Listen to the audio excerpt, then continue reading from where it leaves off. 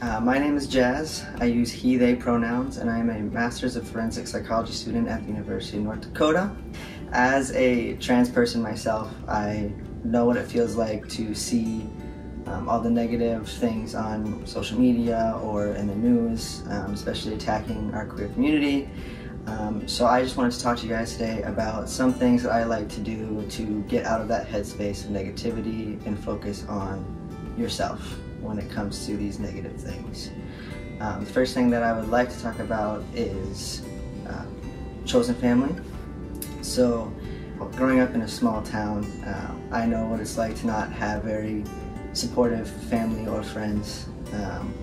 I actually didn't discover myself and who I am fully until I came to college and was able to get out of that mindset of not being able to be myself.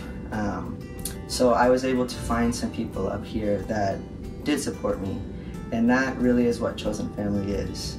We don't have to go by our blood, we don't have to stick to the people that we knew growing up. You get to choose who you want in your life, and you get to choose how you live your life.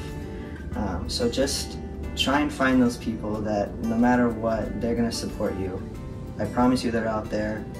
I found so many people that I didn't, in places that I didn't even think that I would. And it's very important to notice that there are people that will love you no matter what, and those are the people that you should gravitate towards. The next thing I want to talk about is finding queer joy in literature and movies and TV shows and anything that can distract you from everyday life. I recently got into RuPaul's Drag Race, and that has gotten me through these tough times just in and of itself, right? Just being able to take yourself out of that mind space of the news and negative TikToks and things like that, because you get to control what you're watching in that moment and seeing in that moment and feeling in that moment. So it can be queer related, it can be non-queer related, whatever you find joy in that you need to take your mind off of everyday life, that's what you should be enjoying.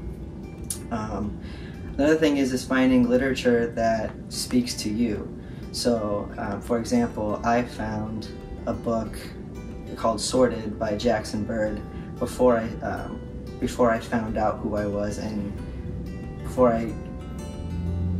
I discovered that I am a transgender person, and he's a transgender man, and the way that he talked about his life and the way he grew up matched mine so much that it was able to kind of snap me out of my small town mindset and say, like, I feel this is where I should be, and it really gave me courage to open up and discover myself more. So there are books and media out there that will help you through your personal journey of where you are at with your queerness and your identity and whatever you want to be.